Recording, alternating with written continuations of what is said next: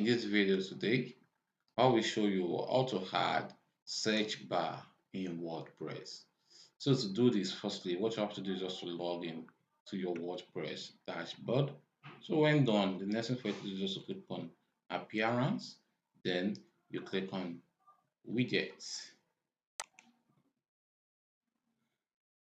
So when you get your widgets right here, here is what you see. So the next thing for you to do, as you can see right here, is just to add your search bar to any one of these right here. As you can see, you have the main sidebar, elder, footer one, footer two, and some other stuff. So just select any one of your choice and add your search bar to it.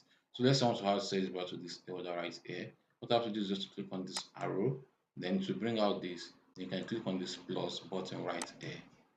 So the next thing for you to do is to click on search, then search for search. So right here, as you can see, here is the search bar icon. So click on it. So right now, as you can see, the search bar icon has been added to this place right here. So when done, the next thing for you to do is just to click on update widget saved. So the search bar has been added to your website. So you can check your website, then you'll find your search bar right there. So that's how to do this. Hope this video helped. Please give it a thumb up and don't forget to subscribe to our YouTube channel. See you in the next video.